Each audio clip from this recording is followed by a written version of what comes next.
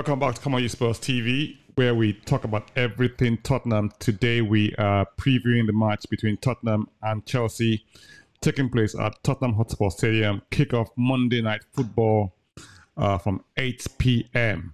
To join me in previewing Poch's return to Tottenham, we call it, I think we're titling this edition, Poch Returns.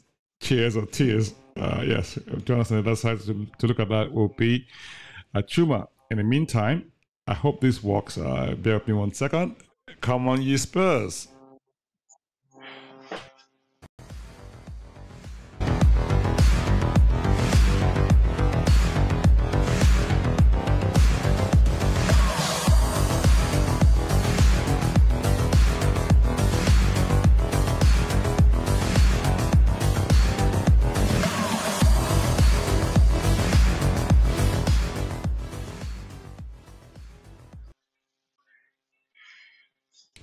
Welcome back. Poch returns. Cheers or tears. Good day, everyone, wherever you may be watching this from. Could be evening, morning, afternoon, or night. Welcome back to Come On You Spurs TV. To join us to preview this match is Chuma. Chuma, how are you? Oh, fantastically great. Thank you. Cheers for Ange. Tears for Poch. Unfortunate for Poch, but there you go. We'll start with a little housekeeping. If you're joining us for the first time, welcome to Come On You Spurs TV. Would like to ask for a little favor. If you could just smash the like button. Click on the notification bell to let you know anytime we're pushing out or bringing out content. And if you could subscribe, and if you could leave a comment on what you've heard, what you'd like us to talk about, or anything in general about Tottenham. So come on, you Spurs. Thank you for that. Yes, so we're back. The Premier League's back. Came back last week, and then we had this real. How was it? How would you call it the last match? How would you rate that last match? I mean, given that go on. It's a game of two halves. We dominated the first half and scored. The second half, we scored again. We didn't really need to up our game. And then I felt they scored a goal that could have been ruled out as well. We could have ended up with a clean sheet, but I think the energy levels dropped. According to Ange, it was the worst second half we've had in his tenure. So I'm still surprised they're not calling for a replay for that goal that was not that was allowed to stand. well, since we won the game, we wouldn't call for a replay. But really? Okay, had the result been anything else, why not? Replay season is in, but it's I think it set us up for a very good game, because I think we sort of took Crystal Palace for granted in a very strange way. And with Chelsea, I think Spurs are up for this one, because you have a situation where it's a London derby. Chelsea and us, we've had a very poor history against Chelsea in terms of wins or losses, whichever way you want to term it. And then Chelsea had the temerity, the audacity to hire our former love, so to speak, in Mauricio Pochettino. So it's a return of Pochettino, the man who we can look at in the modern era of Tottenham to say he actually gave us a foundation to reach for better things that never transpired after he left 4 years ago. So it's a huge game on so many different levels. It's like an onion. There's so many levels and layers to this particular game. There's so many battles and things that we're expecting to see or not see. Talking of layers and onion peels, if you like, for this match, and like you said, you rightly said that we didn't. That he went on and joined Chelsea after being like laying the foundation for what people love to see about Tottenham, at least in this in quote modern 21st century era, if you like. I think Poch has been what I call possibly one of our most admirable managers we've seen in modern times. And even though he hasn't really won, he didn't win anything. He came close quite a few times. We got us the first Champions League final, got us to a couple of League Cup finals, and plenty of FA Cup semi-finals as well. So, and we came second in the league. I think we came fourth. I'm not sure we ever came out of top four while he was manager. So No, yeah. Yeah, it was a real boost to our ego. So I mean, I remember the songs that we used to sing for Poch, his magic, right? Now, his magic seems to have eluded him at Chelsea, and he's gone off to I think, I'm not sure if I alluded to this, but he went off to PSG and won the title, and that's probably his first trophy, if you like, since he went into management, and he got sacked, and so but it's come to Chelsea. I mean, plenty of riches, plenty of money, and a bit of turmoil themselves. They haven't had a good start to this season, and on the one hand, people are looking at it and saying, did we dodge a bullet there? Because I mean, when we had the area of people who seem to be interested in who are being considered for as coach for Tottenham, he was one of the people that, I mean, at least the fans, if you like, or the bookies, and everyone was saying, "Oh, bring back Poch, and he would make a good return," and that sort of thing. But for some reason, the club said they never had him in the running, and he said the club never contacted him. Now, with the benefit of hindsight, even though it's early stages yet, we're thinking, okay, we've got Postecoglou, and Ange has essentially transformed the team. And it's a question of don't look back in anger. And it's been you're very right. I think every manager that has followed Pochettino has lived in his shadow, directly or indirectly. There's this joke going on among Spurs fans that we call Poch Agent Poch. He's been sent to destroy Chelsea. that wouldn't be far fetched. That wouldn't be far fetched. But the thing about him that's interesting, the thing about him that's interesting is one of the things about football, and we all know, is this, right? Football, sometimes things turn around very, very quickly. I mean, things may not even happen this season at all. He might come back next season, even be 2 seasons from now, and you look back at this time and with a smile, and he's winning things, and everyone forgets that this ever happened at all in the first place, because he's got an area of talent there. I mean, quite expensively put together, and I mean, a lot of those players would in theory be the what you might call crown jewels in other teams, but they just haven't, for some reason, gelled together. I mean, they've got multiplicity of talented football in that team. True. And you just sort of have this notion, this feeling that when they come together, it will be very, very destructive. When they do come together, you saw glimpses of it against Arsenal when they played them. I think, was it the last match at the at the bridge, or the match before this one, and you saw.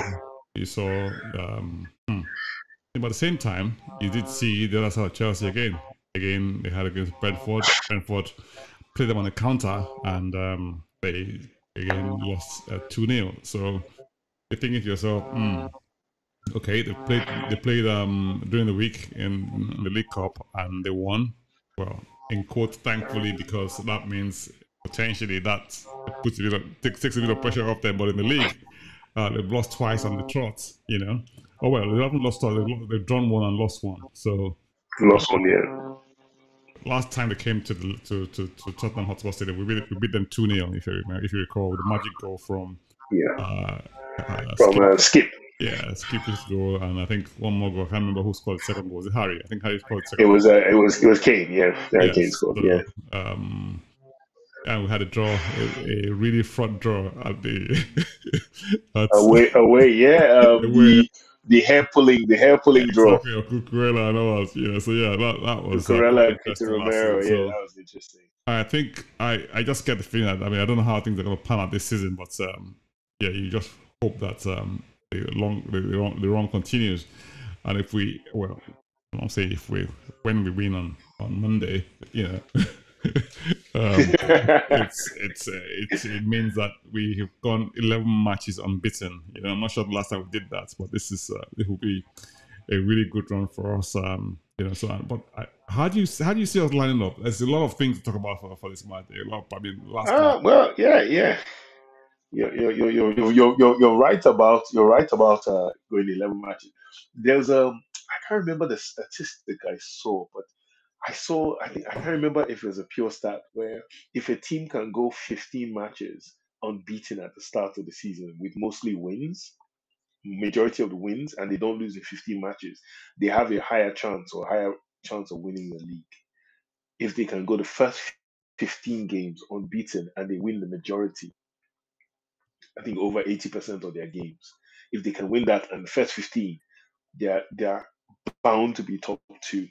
So let's I still keep holding out hope for that. But yeah, to Spurs' lineup, I think the only real concern, I watched training today, I watched training yesterday, I watched some training videos from yesterday. Destiny Udogie hasn't come back in. They're still monitoring his ankle. Oh, wow, okay. So that was a one person, and then but everyone feels that Emerson will fill in and not Davies because Davies was a bit out of it in the last game. But we don't know if Davies will come back in. But Emerson, when he came on, he had a stronger presence, inverting into that midfield because he likes that. He's quite good at that, and he was quite good at covering the spaces as well.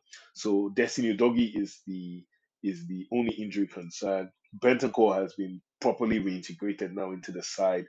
A question of I don't know if he will start. I think they will still go with Pape Matesa up until let's say Christmas when the fixtures start piling up. Then I think Bentancur will start.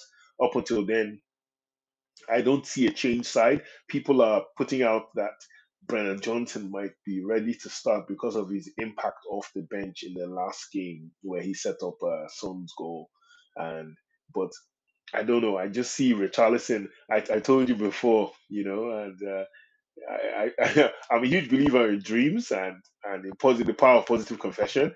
So I had a dream where Richarlison really stepped up in this game and Tell us Richarlison about scored a that hat trick dream. for Tell us about that whatever dream of reason. yours. I mean, I think I had said a No, similar dream as well. Maybe we should relate your it part was first, and it I'll was relate very mine. yeah, it was very interesting. I saw the scoreline as being 5 goals, and it brought back memories of the Harry Kane coming out party where Harry Kane scored a hat trick against Chelsea in a 5-3 win when Mourinho was Chelsea manager, and Pochettino. That was a time we now started seeing Pochettino's football flow out a bit more. And I saw the same thing. I just saw Richarlison scoring 3 goals. I think it was probably more than 3 goals he scored, but the scoreline was 5.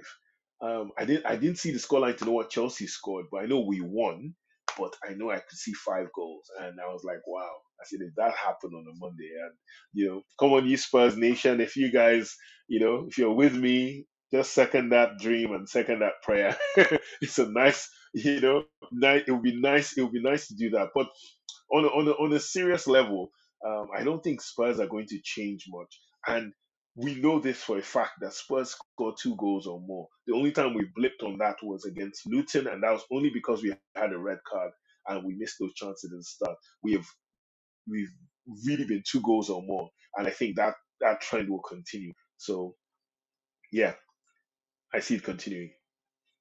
Yeah, I mean, there's a lot of optimism in the squad now because the last match, Rodrigo Bentancur came back from played his first match after 8 long months away, injured, and the chairs he got in that team gave me reminiscence of teams that have done that go on and do really well in the course of the season. You see that camaraderie, Togetherness, that's yes, togetherness, that's that team yeah, spirit that sort of shines through, and you've seen that a lot in this season. We just see the Spurs team demonstrate that in Udus, and I mean you can see even Son has his leadership qualities. He pushes for the players who deserve the chairs, and he did that for I saw Bissouma come on to sort of also try and whip up the crowd at the end of that match as well, even though it was ice and all that. Beautiful scenes, beautiful Beautiful. scenes. Yeah, there's a togetherness, and there's no hierarchical structure in terms of like, oh, this is like,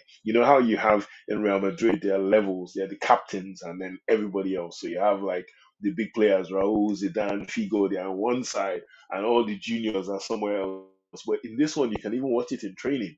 Van de Ven and Son messing around, Pape Yeah. Matessa and Madison having their little thing.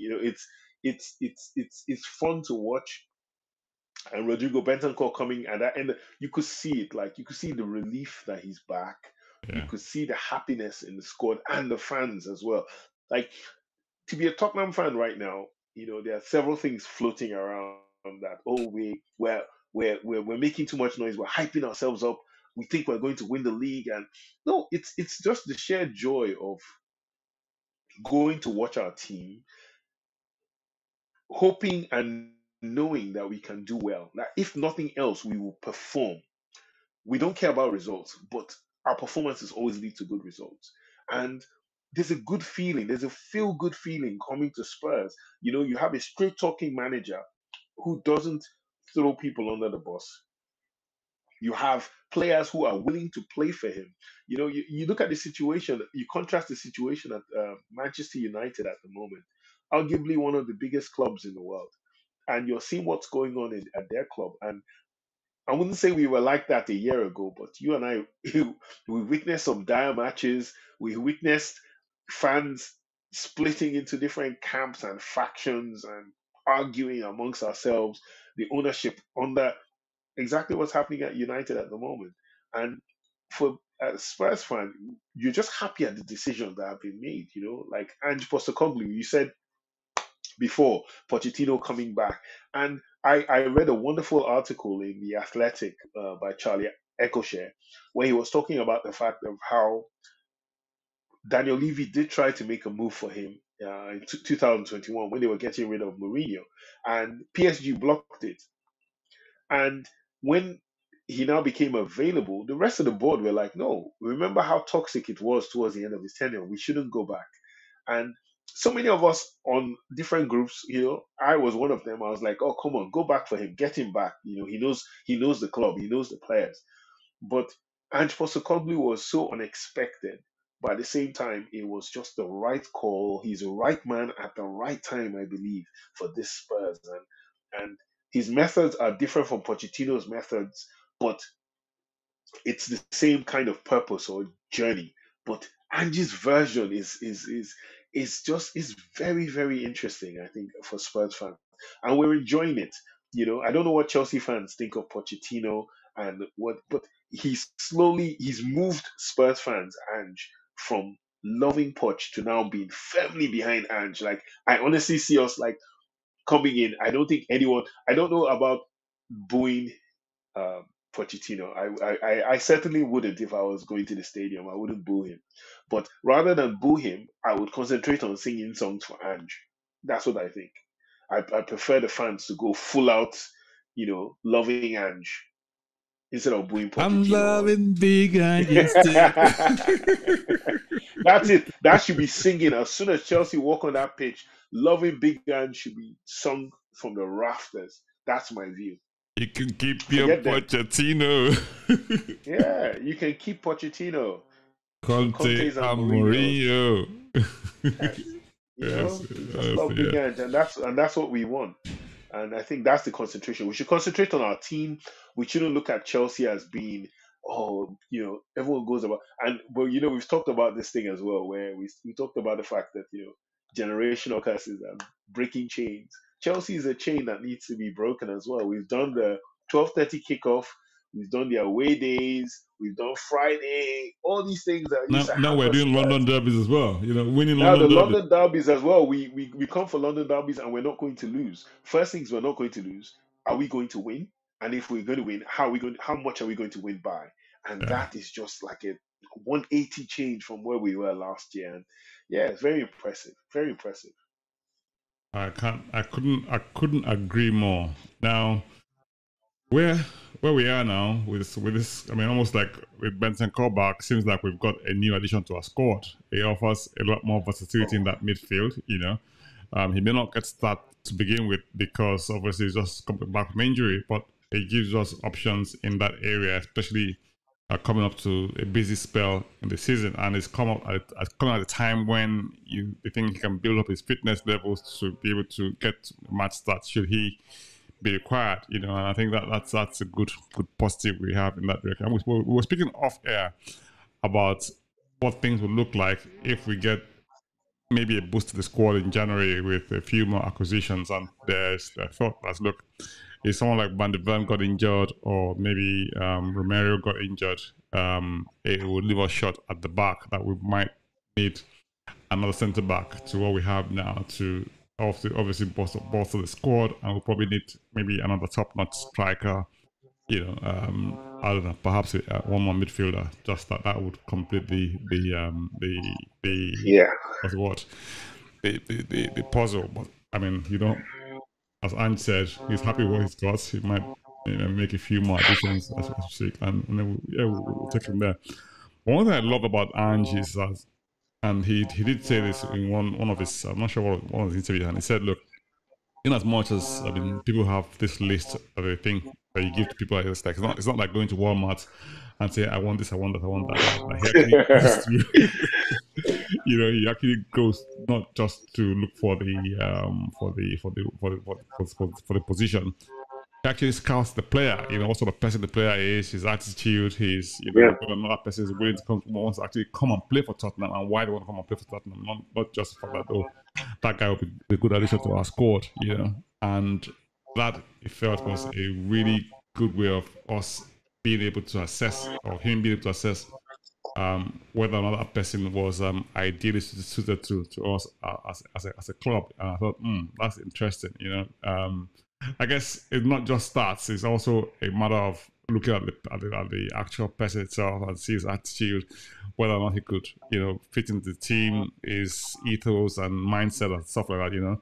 And clearly mindset is a big thing with Ange, and I think he's a really good coach in that man management side of things, and he's demonstrated that so far, both in his press conferences, the way he communicates, the way he engages, and he has everyone on board and singing from the same hymn sheet, which is remarkable. I mean, given what we're used to in the past, I think it also helps the fact that he has what you might call an English speaking background, so that sort of helps it, because if you think about a lot of the coaches we had so far, I mean, before now, a lot of them were foreign coaches, but or non-English speaking, if you like. Well, he's foreign, but he's English speaking from Australia. But the others I come from Italian backgrounds or non-English speaking backgrounds. So yeah, it's been maybe you've got to sort of translate stuff in the head before they sort of repeat it in English, which may not necessarily work. But even then, it still has this notch, this appeal about him that makes him really, really good, good listening to. You could sit for hours listening to I just talk. You yeah, won't be bored. yeah, yeah, indeed, and I just love the fact he keeps reminding everybody that the real magic for me starts in the second season, and and that is so frightening for me. Frightening in terms of like, my goodness, what are we going to see next year? Because he says it's next year. This is not my real work. My real work now is to get these guys, is building a foundation, and I'm going to put the building on top of it. And building the foundation has us after people are saying it in a way like, oh, like 10 games is just a thing. We're very much on Christmas. We're near Christmas. We're closer to Christmas than anything else. We're closer to the new year than anything else. And he's dismissing it, saying, yeah, it's good. They have played well, but they're learning how to be what I want them to be. They're not there yet. We're going to stumble at some point. And I'm looking at this guy going, like like where, like it's at school. I went to school where it was highly competitive, where like 10 people could like be tied for 100 out of 100, and you could come 19th and you scored 99, you know, or 98 out of 100. And and so for some people, like scoring 98 out of 100 is the worst they could do. Like, to them, it's like, I'm lowering my standards. And you look at him now, where for Tottenham fans, we're like, oh my God, we're top. We're scoring all these goals. And he's saying, that's not the work. It's, I'm just improving standards. You haven't reached my standard yet, but I'm improving you guys, and we're going along on this journey. And you actually feel it, and you start to think to yourself, this guy, honestly, like he rates himself. He really does. And he rates the people that work with him as well. And he's trying to tell everybody, look, I know who I am and I know what I can do. And if you believe in me, if you trust in me, if you follow what I say to you, we'll go somewhere where you've never been before. And the fact he's done it and repeated it, repeat, repeat, repeat. You're looking at Tottenham going, everyone's going, only thing that can mess this up is Daniel Levy. And I don't think so. I think even if we didn't buy anybody, and I'm not saying we shouldn't, or we will, or we will not, I've never met someone with so much self-belief who can transmit it to a team the way he has. Like, I haven't seen this since, like people like Cruyff could do it. People like, and I'm not Just saying it's out of Cruyff or interest, Ferguson, but sorry to interrupt you, Chuma. Out of interest, uh, has any manager ever come to the Premier League and won their first season? Mourinho, Oh, he did. Okay, right. Jose did first year. Okay. Jose did, and Conte did too. Oh, okay, Conte did the right. same. Okay. Jose and Conte, both Chelsea, ironically, yes, both Oh, Chelsea and did. then of But course I was that young man's name as well. you could almost. The Matteo. He didn't win the league. He won Champions League. Oh, won Champions League. Okay, right. Okay, yes. So he won Champions League. Okay, right. He Yes. won Champions League. They were dire in the league. They were horrible in the league, but he won the Right. Champions. But Okay. the thing you have to say as well is, I'm not saying Andrew's impact is the same as Mourinho's, but you remember Mourinho coming here. We were all, you know, we were all glued to his press conferences. Special one. I am one off the bottle. Mourinho got us interested in watching. The reason press conferences have the sort of stage they have now, let's be honest, is Jose Mourinho. And this is exactly how it was that first year with Jose Mourinho at Chelsea. And Chelsea fans can come out and say, well, Ange isn't Mourinho, but it's the same kind of thing. Mourinho was a cultural Oh, change for apparently there are Chelsea. 4 Ange managers is who a won the cultural Premier change. League in their first you know First year. first First year. The first was I think Wenger it won was Wenger one of them. no Jose Ancelotti. Ancelotti did, yes. Yeah, I think Chelsea. Yeah. yeah, Ancelotti, Mourinho, Conte, and Pellegrini. Pellegrini. Well, there you go. Yeah, so it's not totally unheard of. So yeah, I mean, It's not unheard of, but the similarities between those coaches is they were coaching like real powerhouses, and they had a lot of backing behind them. yeah. But in terms of pure coaching, none of them coached like a side like Spurs. And I people always say it's a greater achievement. If you can take Spurs to win the league, my goodness, you get your own street. You could get knighthood in a special knighthood in Tottenham if Tottenham could win the league. But I said I'm not there yet, but Optimus Primus is already there. I'm drinking from the cup, from the League Cup already. From the, from the the Premier League Cup already. Right. Let's predict score lines. Let's predict score lines here. Tell me, what do you reckon? um, because of who their striker is, Nicholas Jackson. I don't think if Nicholas Jackson is starting, I don't think he scores. Um, I can honestly see a 3-0 for Spurs, at least 2 goals. So 3-0. 3-0 for Spurs. I'm still dreaming of the hat trick for Richarlison, but at worst, a brace from Richarlison. But 3-0. I'm still waiting for that team that are going to thump really hard, apart from Burnley that we did, but it could be this one. It could well be this one, but Wow. I'm not saying that it will be, but hey, it could well be. But yes, let's see how that goes. I think, yeah, like you said, it might end up being 3-0 for Spurs. Richarlison has hat trick, and hopefully some people got his back and wouldn't say that it came off his shin, came off his toe, and the shoulder in, Or you had a Yeah, lucky bounce or a deflection off a defender, But hey, yes, we both agreed on that score. That's most likely. I mean, we expect that Richarlison would end up on the score sheets and Tottenham come away with a win. Yeah, in terms of the layout of the team, what do you think is going to happen? I know we've done it the other way around. Let's look at it the kind of um, lineup. I don't know if Udogi is coming back, so I would go Vicario, Poro, Romero, Van de Ven. I would play Emerson and not Davies. I'll play Emerson in the game. I think that's probably what's going to happen as well. I agree with Yeah, you. I mean, I'll yeah. probably go with that for that back line as well. Middle of the Uh, park. middle of the park. I think um, the game against Crystal Palace was one of the worst performances of Bissouma all season. And that's not saying he played badly, but you could tell he was so cautious not to get booked. So I think it sort of curtailed his powers. I think we are going to see Beast Suma, the Beast version of Bissouma in this game. So Bissouma, Sarr, and Madison in midfield.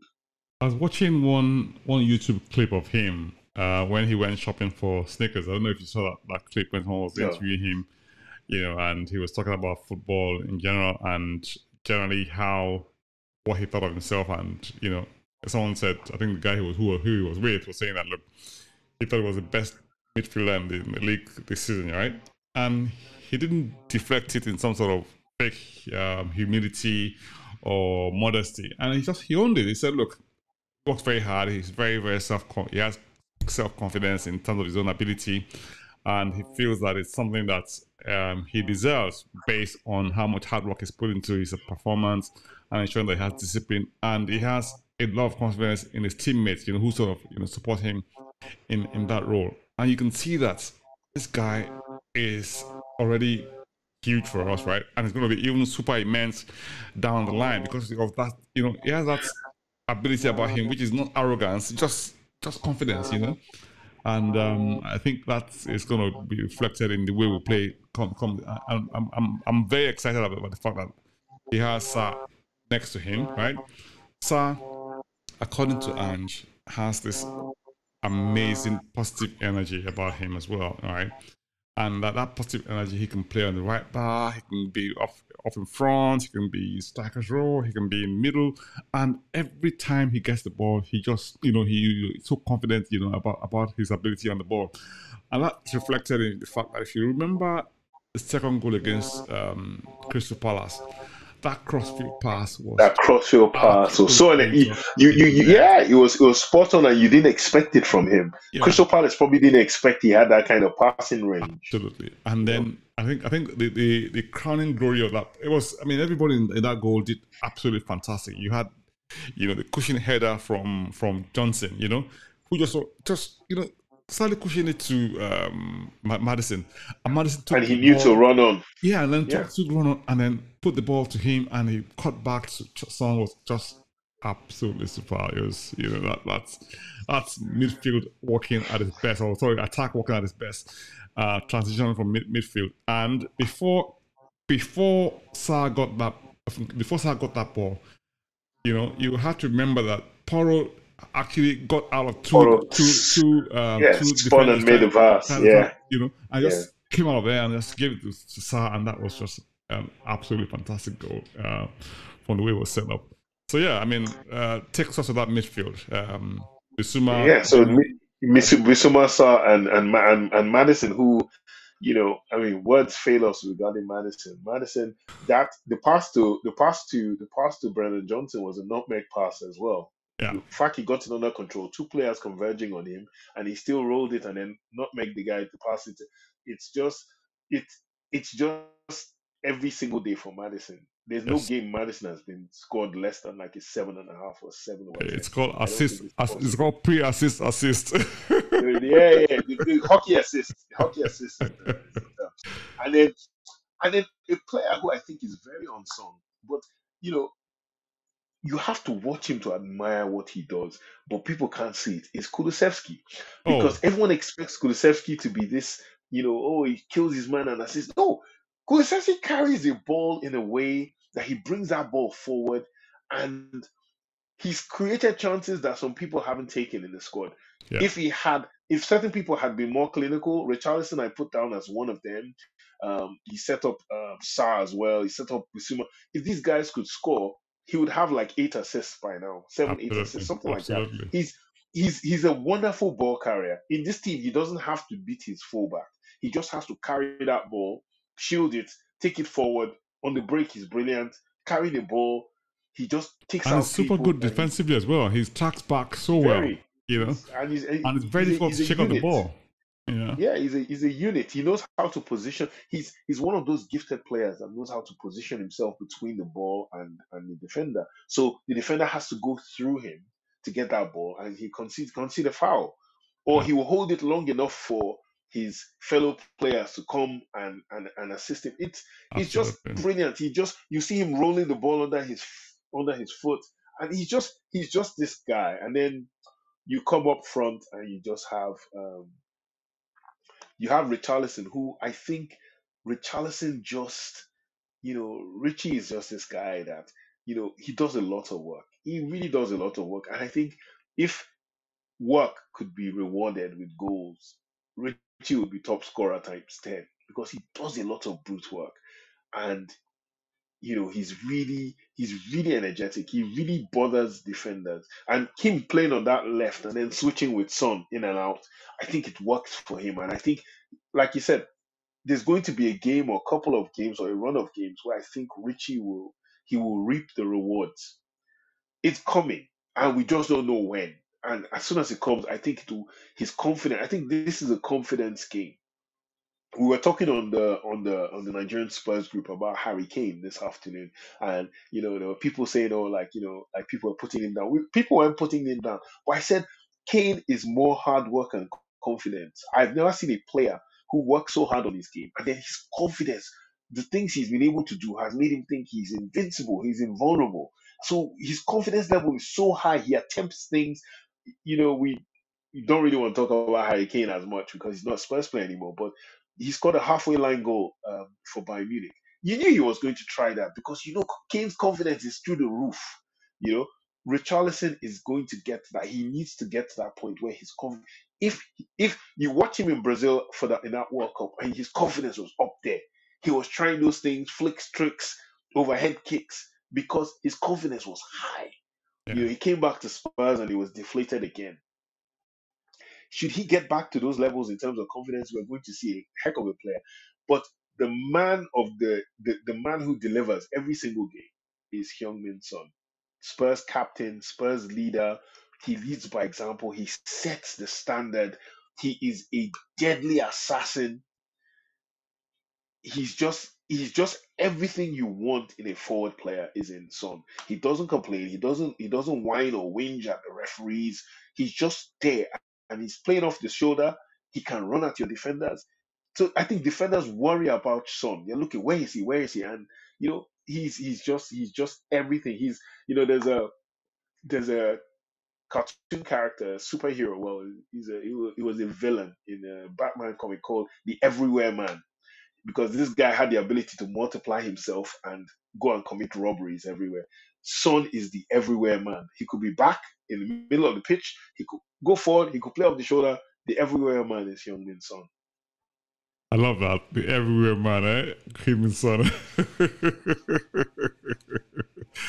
Right, so we've got the midfield of Suma, Sa, and Madison, right? Madison. And then Yeah. attack of Kulusevski, Son, and Richarlison. So we say no Brian Johnson for this one. It'll probably come later on. Coming. And then hopefully you have Giovanni Lo on the bench as well, and also Rodrigo Bentancur. So it's bench is beginning to look strong as well, isn't it? It is. It We is. just need a little bit more steel at the back, just to make the back bench look even more awesome. And then we've got Veliz as well, young man who scored a goal Yeah.